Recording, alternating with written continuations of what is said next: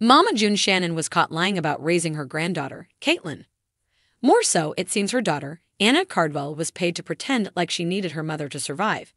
So, what is the truth? Read on for more details on this sad situation. When Here Comes Honey Boo Boo came out, it was all about a train wreck family with a beauty pageant little girl. Mama June Shannon was the pageant mother to Alana Honey Boo Boo Thompson.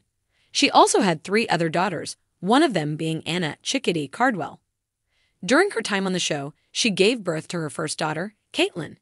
It seemed like a group effort raising the little girl, as Anna was just a teenager when she became a mother, something June could relate to.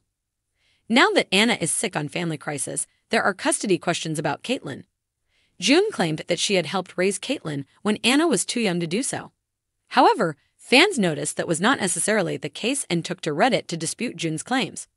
So, Kaitlyn was born in 2012, the same year the HBB came out. Then, the following year, Anna began dating her now ex-husband, Michael Cardwell, with whom she has her second daughter, Kaitlyn. The OP also pointed out this. First off, Anna only moved back in with June when she was pregnant for the show. She was promised money, which she never got from June anyway. During this time where June was supposedly taking care of Kaitlyn, she also started hanging around the guy that molested Anna. So, what did followers have to say about the contradictions to Mama June's claims of raising Kaitlyn? She's only getting away with that because there's actually a lot of people who don't know that far back. June is so disgusting. Oh yeah, I totally remember when she moved to Alabama and how sad Alana was about it, and how June was complaining that she was moving so far away. As some mentioned, there are a lot of fans who do not know the history of Mama June and Here Comes Honey Boo Boo. Therefore, they will believe what she says and take it as gospel. However, there are fans who know that the proof is out there. Currently, Anna Cardwell's ex-husband, Michael, is fighting for custody of Kaitlyn.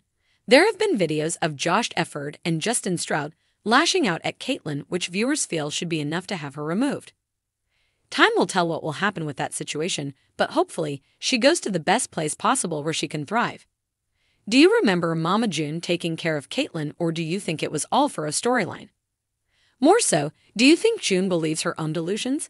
Let us know and watch Family Crisis Fridays on Mama June 24.